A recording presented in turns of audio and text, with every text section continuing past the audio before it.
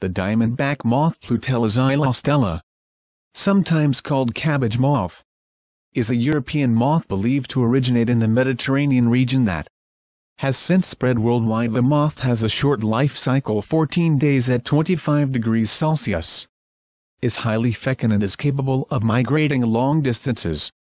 It is one of the most important pests of cruciferous crops in the world and usually only feeds on plants that produce glucosinolates. However, not all of these plants are equally useful as hosts to the moth. Some discussion of using wintercress as a buffer plant around agricultural fields has occurred, as diamondback moths are highly attracted to that plant, but their eggs fail to survive when deposited on it. The diamondback moth has a wingspan of about 15 mm and a body length of 6 mm. The forewings are narrow, brownish-gray and lighter along the anterior margin, with fine, dark speckles. A creamy-colored stripe with a wavy edge on the posterior margin is sometimes constricted to form one or more light-colored diamond shapes, which is the basis for the common name of this moth.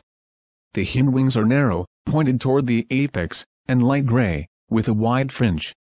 The tips of the wings can be seen to turn upward slightly when viewed from the side. The antennae are pronounced. The lifespan averages 3 to 4 weeks for females, but rather less for males. These moths are weak flyers, seldom rising more than 2 m above the ground and not flying long distances. They are, however, passive migrants, being easily transferred by wind over long distances.